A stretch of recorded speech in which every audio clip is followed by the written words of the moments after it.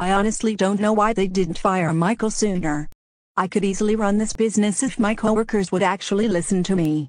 They already say I'm bossy. This is for me. Hello everyone, I'm Angela. I am great at bossing people around and getting them to do work, so you honestly should just pick me to be the new general manager of Dunder Mifflin. Hello Angela, I'm Savin and this is Nancy. We will be conducting your interview today. We wish you the best of luck and would like you to answer each question to its fullest. To begin, your first question is, if a fellow team member was underperforming in a given task, how would you go about handling that situation? Please explain in detail. Well, there's an issue. I have encountered a situation similar and was not able to handle it professionally. Although, I can always adjust in that aspect to better production. We appreciate your honesty and will take that into consideration.